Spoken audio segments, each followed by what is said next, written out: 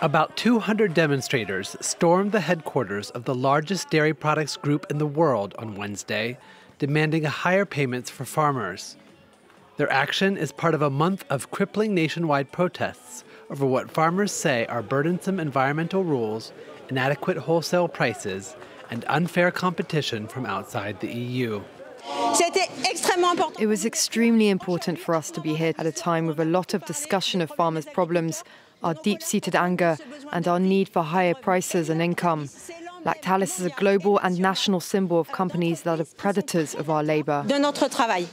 Protests at Lactalis and other places across France came just hours after French Prime Minister Gabriel Attal announced a new agricultural bill seeking to appease farmers' demands.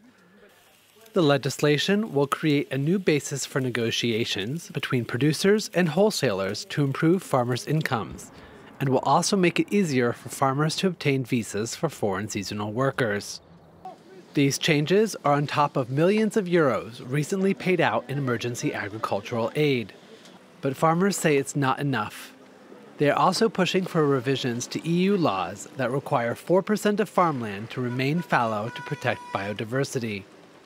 We're not going to give up on this. There's a delegation going to Paris at the end of the week, and if there's nothing at all on fallow farmland, it's certain we'll mobilise even more.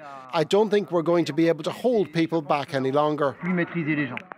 Should the protests continue in Paris, they threaten to disrupt France's National Agricultural Fair, an important social and political event expected to be attended by President Emmanuel Macron.